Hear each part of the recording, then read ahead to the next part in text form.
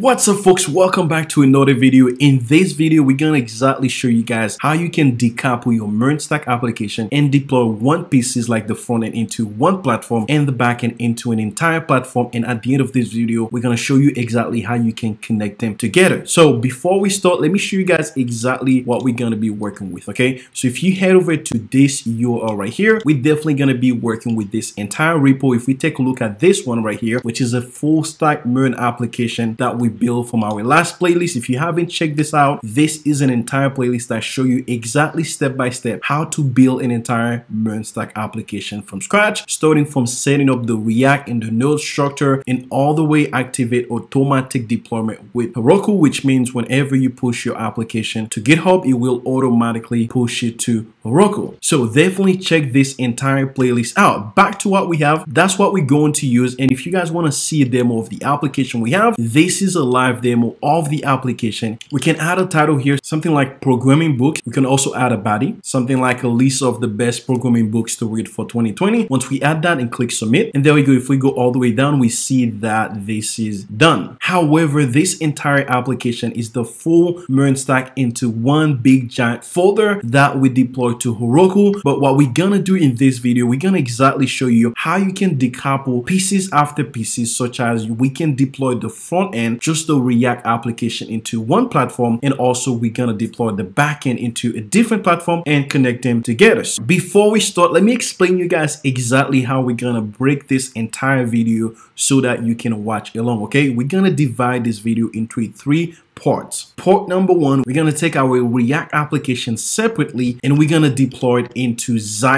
Decouple, which is a really great service, and it is really easy for you guys to deploy. Again, don't worry, we're gonna show you exactly how you can set up an account and configure everything from scratch. So this is going to be part number one. In part number two, we're gonna go ahead and separate the backend and deploy the backend into Heroku. And as already you can imagine, for part number three, this is where we're gonna exactly make sure that our backend can actually connect with our application that is on site, and everything should be working as expected. Again, if none of this service makes sense for you guys, don't worry. We're gonna exactly show you step by step exactly how to deploy every single piece of the MERN Stack application from different platforms together.